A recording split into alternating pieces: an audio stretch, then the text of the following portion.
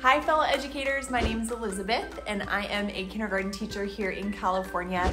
This year I'm so excited to share with you that I am partnering with Brainspring and I'll be sharing how I teach my students how to read. I actually get asked this question all the time on my platform. I've actually been asked in passing with parents, how do you get your students to read? Educators have asked, and so I am excited to share our journey. I'll be using the Phonics First Orton Gillingham approach to teach my students how to read this year, and I'm basically just going to be sharing our journey here on this platform.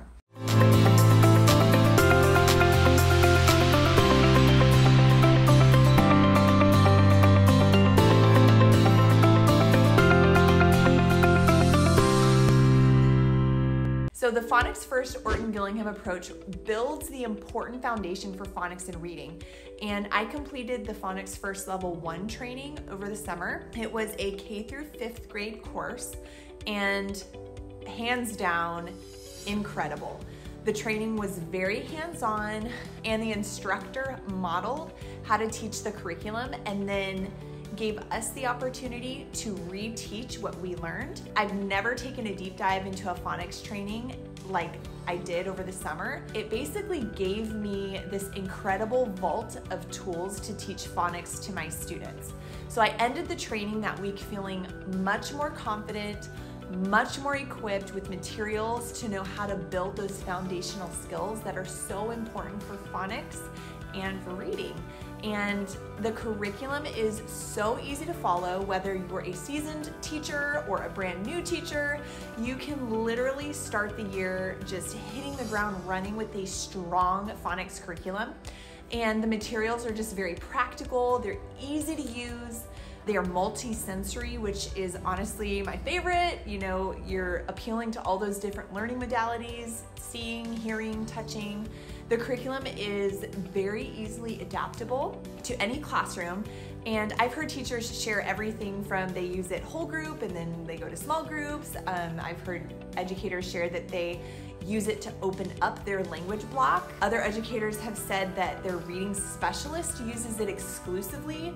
So it's very easily adaptable. The multi-sensory aspect is my favorite for the students because it keeps the students engaged and hands-on. It makes learning fun, which is so important. Brainspring has this magic sand, which my students love. It's basically this sand that is made from the feldspar family of rock. It's safe and non-toxic. Using the magic sand enhances that skill instruction and it creates that tactile kinesthetic learning pathway connection that just helps the students with their long-term recall. They also have these red word, or also known as sight words. So red words are the words that we use to teach. And they have these red word screens. So it's basically a screen that you put a piece of paper over top of. The students use a red crayon to write on the paper, and when they do that, the word traces in a bumpy way because of the screen, and then they're able to use their finger to trace over the word and trace that bumpiness. So it's appealing again to that kinesthetic, tactile learning. Also do gross motor skill activities where we write words in the air and then we bring it down to fine motor and then we go gross motor. So there's just so many different strategies and tools that the curriculum offers. It just helps make learning fun for the students. So we're about 3 weeks into our school year and we read every single day. We talk about reading every single day, whether they see it modeled because I read to them or they're just inquiring about what sounds letters make, or how do you say this word, or how do you stretch out these sounds. I have so many students that are begging me to learn how to read. So I have that excitement, I have their engagement, I have their interest, and they get so excited for their phonics time, their small group or whole group phonics time. You know, I am a huge believer in equipping the students with the tools that they need to be independently successful. And the Phonics First Orton Gillingham approach does just that. So I'm excited to take you with me and the students along with us this year on our journey as we learn how to read. I'm going to be going kind of in depth in the different layers in the curriculum and sharing some strategies that the curriculum offers.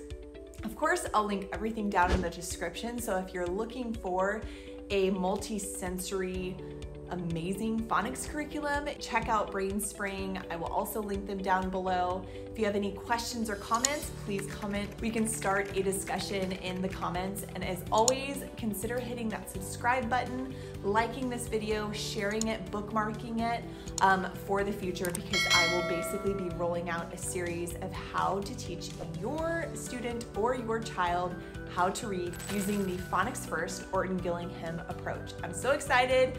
Come along with us, subscribe to the channel, and I will see you in the next video. Bye.